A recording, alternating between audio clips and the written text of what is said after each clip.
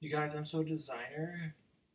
I bought straight up a hoodie, like a BB hoodie or something. Isn't that insane? And this cool jack lantern. I'll tell you the story. There's a bunch of guys wearing orange in the town. I was sitting at a picnic table and I was like, oh man, I gotta get some orange clothes really fast, like pro stack, like. And I got this instead because I was like, well, it's like orangey red. Maybe that'll tide them over.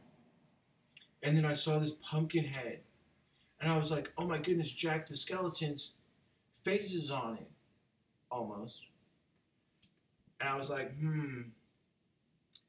it would be cool, I guess, if like I cut out the bottom from Ghosts and Ghouls, but I'd lose the tag, you know?